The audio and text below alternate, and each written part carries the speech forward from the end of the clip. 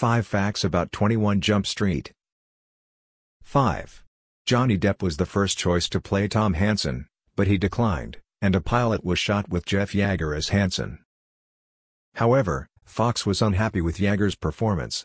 So show creator Patrick Hasberg went back to Depp, who accepted, and Yeager's scenes were reshot.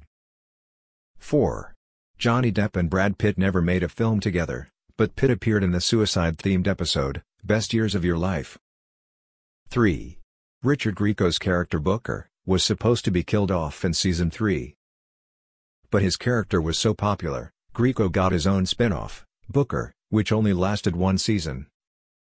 2. Holly Robinson Peete was the only cast member to stay through the entire series. 1.